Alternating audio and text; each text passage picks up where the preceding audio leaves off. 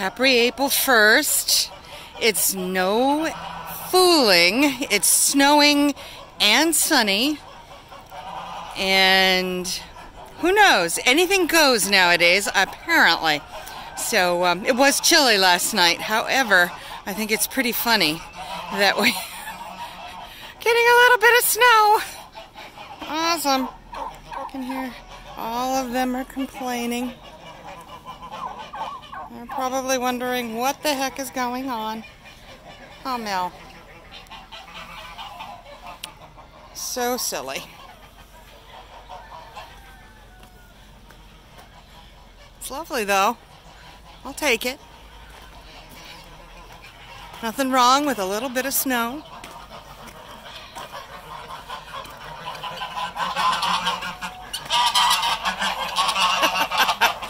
Okay, I think the geese are more than ready to come out.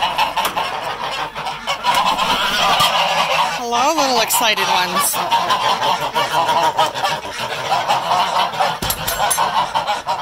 There they go. Enjoy the snow. Nothing bothers the geese.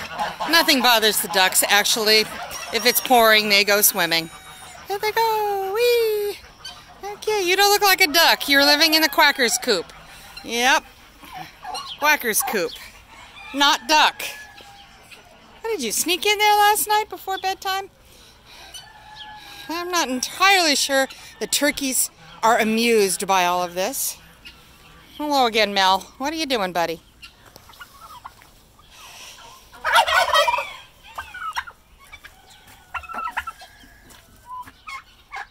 You can see that George is hoping that breakfast will actually come soon. You can see that everybody else is happy with their hay over there. We'll get the breakfast rolling for the pigs any moment now. Oh, guys. Hey, buddy. You might want to come down now. Alrighty. Well, I'm thinking that it's time to go and make the food for the pigs this morning. My glasses are covered with snowflakes, though. Pretty much, I would say, the alpaca are very happy. They don't care. Not one bit. Certainly Ellie doesn't care. You know, the dogs that live with our alpaca can go into inside the barn. They have nice fluffy dog beds with memory foam and everything. And so they usually just choose to come out here and be in the cold because that's their favorite time. They really dread summer, I have to admit. They make mud wallows. We have big fans for them. Isn't that fun?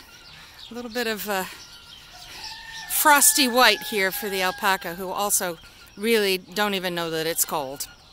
All right, guys, signing off now. I'm gonna go get breakfast ready for the pigs. Have a good day. Take care. Bye-bye.